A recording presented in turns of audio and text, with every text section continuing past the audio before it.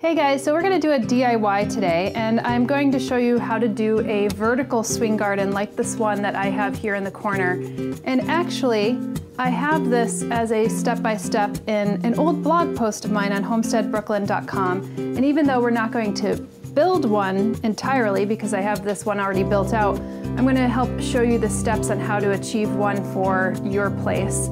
And this really appealed to me because I had this blank wall in the back, so it was just this kind of white wall. Actually, this heating unit wasn't even here at the time that this was developed, which I think was back in 2015. Yet I didn't want to have something that was too all-encompassing like my vertical garden in my bedroom, because I still wanted to see some of the exposed brick. I thought that was a really charming aspect of this place. You know, it's like this old steel mill that has been kind of repurposed into a residential unit, so I still wanted to see some of that white reflecting through. So this idea of the vertical swing garden seems to be super simple, but we have, you know, there's some nuances and some things that could actually go really wrong if you don't have the steps in place. So that's what I'm going to show you today.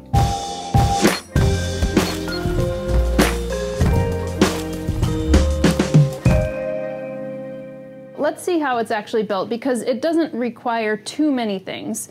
You can see that we have some wood here, and you have these planters that just kind of fit in. Mind you, you'll notice that the planters don't have saucers on the base, so that's one thing I'll address. But you can see these holes are not like perfectly cut, they're hand-cut holes. These were cut by my father, so I'll teach you how to do that. And the planters just kind of fit in right over here.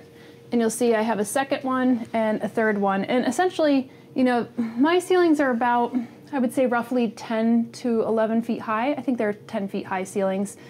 And you could make as many layers of these as you want, as many different levels. But, you know, if you put too many levels, it could look really crowded. And of course, depending on the size of the planter pots that you're using and how tall your plants are going to grow, you may want to give them a little bit of room, which is, you know, what I did here. Then you'll notice we have ropes. And with the ropes, you'll see we have something very simple, little zip ties. You can see I have 3 of them really here, because just to reinforce the wood from, you know, holding up, because this is the planter pots, it is a lot of weight. Then you'll notice I have up here this little stick, and this, you'll probably laugh at this, but this was an old broom handle that was just sitting here in the corner of my place for quite a long time. And that's what I just used to repurpose it. And all the wood that was used for this is actually repurposed old wood. Then if we go up even a little bit further, you'll see that there is a piece of wood up onto the ceiling, because this house is all janky. I mean, nothing is in straight lines, so we needed something to reinforce. And you'll see that the ropes, which have these really cool ties, are up and hanging off of some hooks in order to be able to hang and dangle this. And so I recently had to remove this because this heating unit had to be put in and they kept on knocking into it, so I had to remove it. I removed all the plants. I kind of switched some of the plants around. Some of these plants have been in here since day one when I actually built it, and there's a number of ones that I've actually switched out. And this is probably one of those things that is really doubles as decor in the house. So this is what I would consider a living piece of art, but totally DIY. When you're doing DIY in your own home, it's just going to be a little bit weird because there's not always a ton of space. And that is just something that I have to deal with here, living in Brooklyn. But I wanted to take you through some of the important things that you'll need in order to be able to complete this project. The first thing is actually finding a piece of wood. And like I had said, my dad actually had some wood that he had sitting in the basement. I really love to repurpose wood. These pieces of wood were actually left by the construction workers actually working on this building itself. So we ended up picking it up. And I'll point out a few things. When you're actually selecting wood or getting wood, especially if it's like secondary recovery wood or something that is upcycled or recycled, you want to be actually mindful of the type of wood that you're getting. So if you look at this, you'll see that this wood is actually already cracking, which is going to be a stressor on this wood because you're going to have to put holes in the wood. And if you put holes, then this wood could actually crack. So you want to check actually both sides of it. The other thing, if we actually have over here, you see another crack actually happening. And then you have these, like these knots, and you can see there's a crack happening in this knot. And this would, I would say, would not be a really good place to actually drill a hole, because you have a crack here, a knot, all these little inconsistencies. You'll want to make sure if it has knots, that the knots are going to be contained within the hole itself. So if you move down this piece of wood, you'll see that this actually could work. So if you can imagine having a hole, and you cut that out, just roughly speaking, then those knots are actually contained. This one right here as well, you'll see some knots. If you imagine cutting a hole in there, those knots are actually going to be contained within the hole, which is great. Now, this is just a solid piece of wood. Alternatively, if you want something that is a little bit more durable, then you're going to want these laminated layer pieces of wood, because what they're doing is actually taking thinner pieces of wood and they're kind of gluing them together and fitting them together, and this will give you a much more solid piece of wood. So when you're looking for that, that is some important things to keep in mind. I actually have this other piece of wood right here. So as you could see, these knots, you know, this is a little knot right here, but this one looks like a more solid piece of wood. Doesn't have as many inconsistencies or cracks on it. So this would probably be the piece of wood that I would eventually work on if I had a choice. One of the other reasons to use maybe a piece of wood like this is that, you know, wood tends to warp over time depending on the humidity or the moisture in the room, or if it had been sitting outside. You could see it'll start to warp. Even if you had wood from a different region and then you brought it into a region here, it will start to warp. So what's beneficial about this is that it's kind of like cross pattern. So it's going this way, the grain is going this way, and then the other grain is going this way and the opposite way. So even if one starts to warp, the one below it is going to warp the other way, and it's going to maintain a durable structure. So this is another argument for actually using something like this. So let's talk about the other tools that you're going to need in order to make your vertical swing garden. The first is your handy dandy measuring tape, because we're going to need to take a lot of measurements. Then you need a pencil, because we're going to be making lines on this and circles in order to be able to cut the holes. Rope and a nail or a screw is going to come in really handy, and I'm going to tell you why afterwards. Then you'll need some very strong rope. I would recommend somewhere between 30 and 50 feet of rope. Zip ties, very good. Stud finder for finding studs in your ceiling. Then you're going to want a square. This is going to be for drawing straight lines.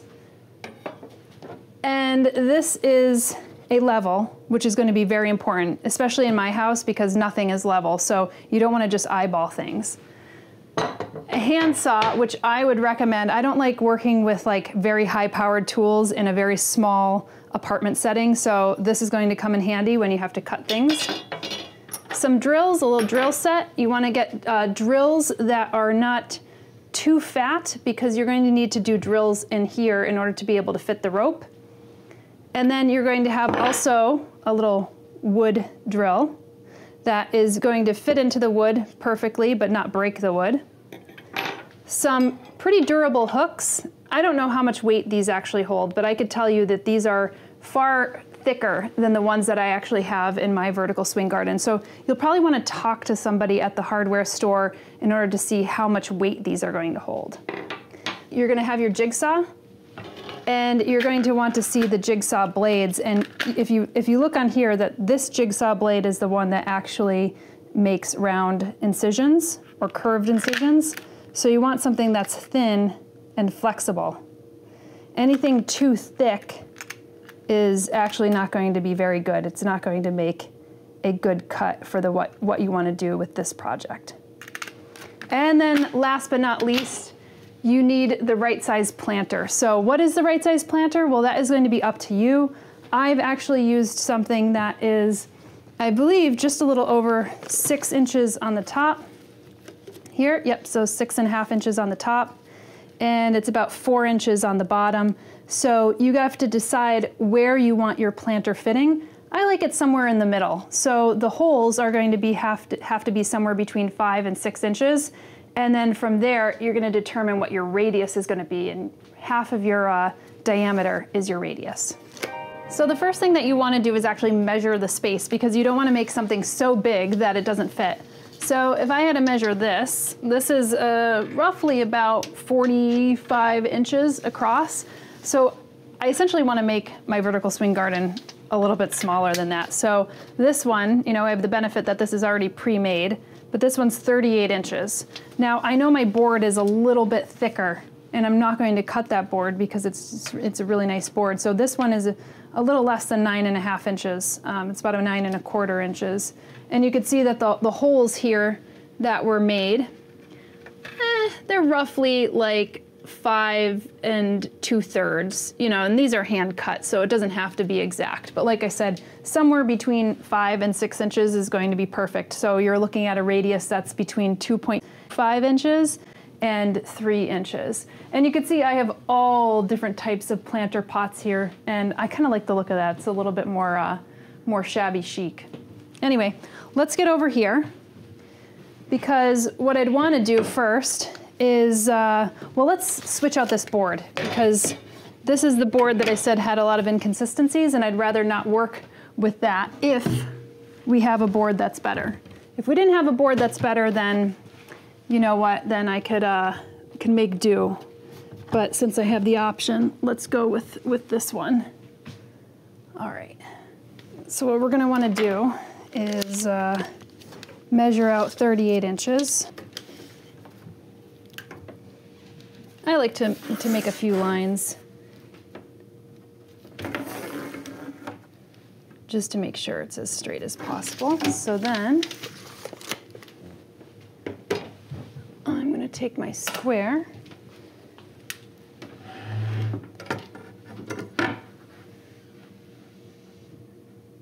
just do this, actually make this line up. I'm pretty anal about this. So there you go.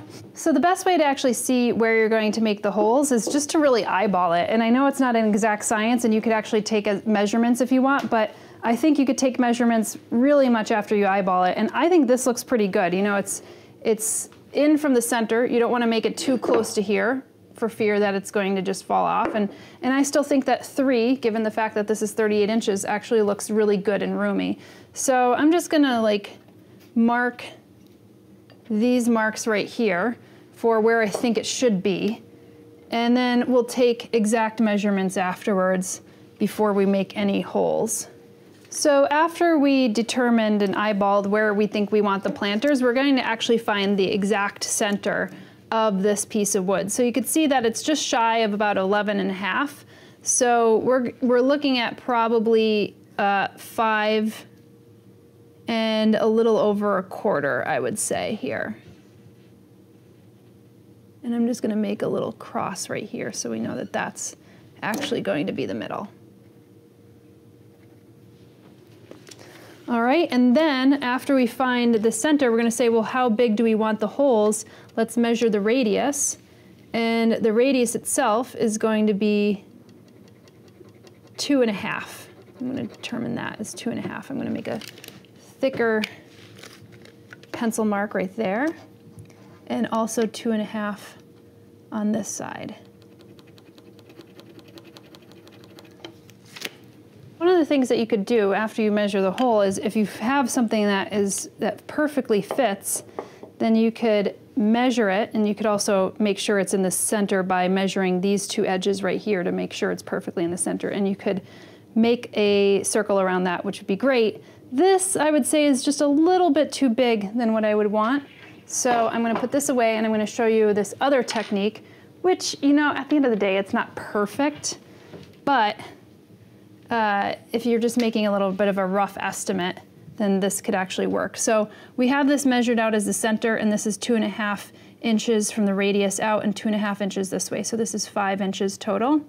And what you wanna do is take this down as to the lowest part as you could possibly get, and really hold it tight between your fingers, and then come this way about 2.5 inches, and you're gonna wanna move your body around this in order to make a good circle. So you could take your time with it. So I'm just gonna run around this way, lightly do it, just in case.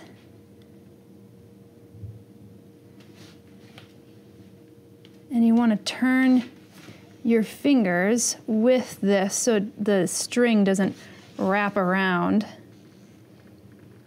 the screw or the nail that you're using. And I'm gonna have to come around this way again.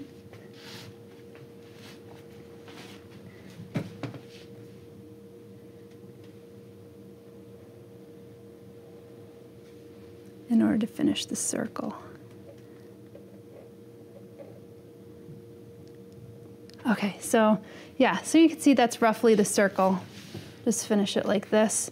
And it doesn't have to be perfect. You can see that my dad did hand cutting of the holes, and so it's a little bit janky, but that's totally fine. Your planter's not going to fall in or between that. So this one will just fit. You can see that the bottom part of this will fall through, but it'll probably end up catching right here.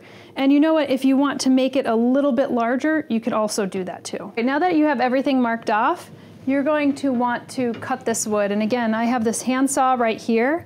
This is going to be good because you're gonna have a little bit more control over it. It's gonna do a straighter line, because if you're using something like this, like the jigsaw in the house, oftentimes that's kind of like all over the place. It's almost too much power than what you need.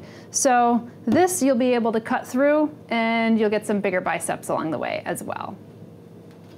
Then next, you're going to just measure your holes, and you're gonna make sure that it's where you want them, because once you start a hole in this piece of wood, you don't wanna have to scrap it. Now, I noticed that my hole was a little bit off. Okay, that's fine. I'm probably going to shift it before I cut it, but this is where you're going to want to make the hole more or less. Now, that is where your jigsaw comes in. However, you're going to want to pick the right blade for this. So you could see, and also put it on the right setting. So if you come over here and you actually see, you know, these you have like straight lines. This one is more of a curved line. So you're gonna wanna have this on that setting. It's kind of like the proper settings for when you're ironing your clothes. Like if you're gonna be ironing silk, you wanna make sure it's on silk. If it has cotton, then you wanna make sure it has on cotton. Then you're going to pick the right jigsaw blade, and you're going to see it has the same type of no nonsense graphic right there, and then you're gonna wanna do the one that does the curve. And again, it's going to be thin and flexible, because that is how you're going to get that curve. If it's gonna be something too thick and not flexible, then you're not going to be getting a good curve. So make sure that you pick the right one. Once you pick the blade, you're gonna wanna put that in, see where that fits, and if it locked. So you can't just take this and try to cut this hole out, because there's no incision that you've made, and you can't start from here and go in. So what you want to do is then put this one away for now, and then you take your drill, and you're going to want to use this in order to be able to drill a hole, any place. I mean, I usually start in the middle, but you're going to want to drill in here, and that will make the incision in order to be able to then use your jigsaw blade. So once you have all the holes actually cut in this board, we're going to need to actually hang this up from the ceiling. But the only way to actually do that, I wouldn't say the only way, but one of the ways to actually do that is with using a rope. And the key to having this rope is drilling the same size hole as the rope. And the reason for that is because you're going to be using something as simple as zip ties underneath where the rope goes through, so that it's thick and it doesn't go through the hole that you just created. So choosing the right drill bit is really important, because you want the drill bit that is the same size as your rope. So if I'm eyeballing this drill bit right here, I'll show you what I'm seeing. And you could see that this rope is not really overshadowing this drill bit. The drill bit is too thick. So I'm gonna take a look at this drill bit and just eyeball that. And that actually looks really good, because what I'm seeing from here, just one eye even, if you just take one eye, it's better than looking with two eyes because you see almost more perspective, is that you could see that this rope is just about the same size as this drill bit. So this is the one that I would be using. All right, so I'm just gonna show you a little bit more closer up here. You can see that this piece of wood was cut in order to be able to put these hooks in there. Because again, just to reiterate, you wanna find where the studs are. And the studs are the metal beams that come out that basically hold the structure of this box that I'm in. And you want to be able to drill these into the wood and the wood into the actual studs so that it could hold this weight. So you can see that this hook right here is much thicker than this. So this probably holds a little less weight than this. And again, I don't know how much weight this holds, but I would opt for, if you're not certain, to actually go with the larger one, because you just don't want to have a situation on your hands where this whole thing falls out. The other thing that you want to do is to make sure it's far enough away from your wall, because if it's too close, then it's not going to swing. You see this? It's just going to hit up against the wall, which could be fine if you don't have a lot of space. But for this, I have this roughly, I would say about 11.5 to 12 inches away from the actual wall itself. Now, one of the things I actually don't have that I have an extra one to show you is this right here. And you could just get, like I said, a broom handle. You could buy wooden railings at like a Home Depot or any of your hardware stores and just use that as well. Since you're up here, you're going to see how we've drilled holes here in the wood, and how you have these zip ties below, and you can see some of these zip ties eventually started to fall down. So you're going to see the zip ties right here. And while you're still there, I'm going to show you where the level comes into place, since we're not going to be building one of these again. You're going to put this right here to make sure that it's level, so that when you're setting this in, you're going to be putting the zip ties in the appropriate place. And this is not going to be like this, lopsided. So one of the reasons why we actually have the broomstick, and the reason why it's actually helpful, is because this is already pretty wobbly because you're hanging it with a bunch of ropes. You want to have some stability. And you'll see that this kind of takes a V, and it V's off, and it actually gives it a little bit of stability because it eventually needs to be one rope and breaks off into two. And if you started from two in the beginning, the center of gravity would be off. So it's important to be able to find a knot. I have to get the name of the knot. I think it's called a slip 8 knot that will work here, and would then branch off. And it's going to take a little bit of trial and error, which is why I recommend getting 30 to 50 feet of rope in order to do this project. So one of the things I want to show about this whole planter is you'll notice that they have saucerless bottoms. So that means when you water the plant, that the water will often, if you water it thoroughly enough, it'll fall down into the planter below. So one of the things I would recommend, that if the water is splashing into the plant below and you overwater these ones on the bottom, then you might want to actually have some temporary saucers on the floor in order to be able to take up some of that water. It's not a perfect thing, and I have tried to find planters with little saucers that could click in. They do exist out there, but they're not necessarily as pretty as some of these terracottas, so you have to weigh the costs and benefits of that. And just to go over the types of plants that I actually have in here, this is a Tenanthe. It's looking a little sad, but I've had this Tenanthe in here since 2015. And then this is my Syngonium podophyllum variegatum. This one's a relatively new one that I put in about a year ago. This is my Hoya densifolia, and this was actually back in my bedroom under a grow light, and it was just growing so wildly. And I said, oh, well, you know, maybe I'll put it in here, and you could see a lot of new growth. This has just been growing every single season that I've had it here. This one is my Ardisia, and you could see some of its otherwise called coralberry, and I actually just picked this one up. Some of the berries are falling off right now, but I actually just picked this one up during Christmas time, so it's only a couple months old. You could see that it's in this kind of peaty mixture, which was its original potting mixture, and it needs a little bit of water. So I think what I'm going to do is probably change it out of the pot because it needs a a better mixture in order to take the water, because the water tends to just run right through. This is, I think this is called Japortia latifolia now. It used to be Calathea lancifolia, and I've had this one since, you know, the beginning part of time. So it's looking a little bedraggled, but it's also 4 years old. This is my Marsdenia floribunda. It used to be called Stephanotis floribunda, and this will probably never flower again, but this has been growing in this area for now almost 5 years as well. A relatively new one, this is about a couple of years old that I've had, Philodendron wendiimbi, and I really like it. It looks like this kind of punky foliage. It's growing all these little tiny leaves off of it. This is my Maranta leucanura variegata, and this has been growing in here for probably 3 or 4 years. And then this is my Drimonia, and this had been growing in my bathroom, and it got a little bit too long. Then a house mouse came and started nibbling on it when I moved it onto my kitchen counter. And I got my house mouse problem in control, and now I've put it here because for a lack of other space, and I think it looks pretty good.